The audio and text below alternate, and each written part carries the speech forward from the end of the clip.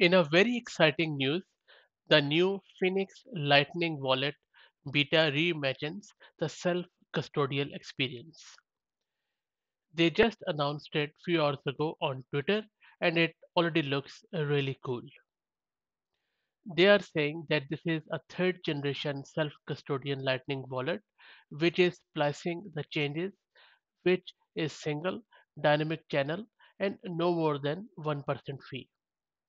Async's Lightning Wallet Phoenix has introduced splicing technology, leading to significant enhancements in efficiency and user experience.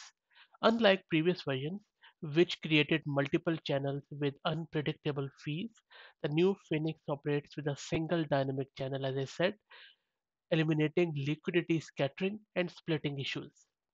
Splicing enables users to resize channels without adding future risk, replacing previous 1% fee on inbound liquidity with a mining fee for the underlying on-chain transaction.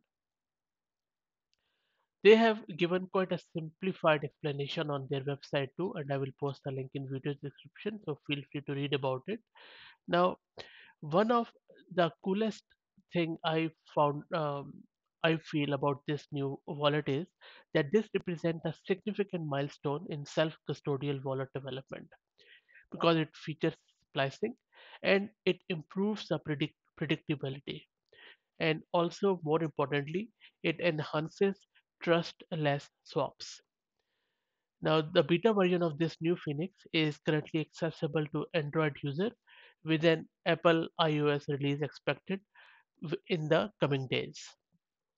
If you want to apply for beta version, go to this website and send them email from here and you should get the access. So very excited about this new Lightning wallet, and I hope that this might introduce much needed um, spring and hope in the crypto world. Thanks for listening.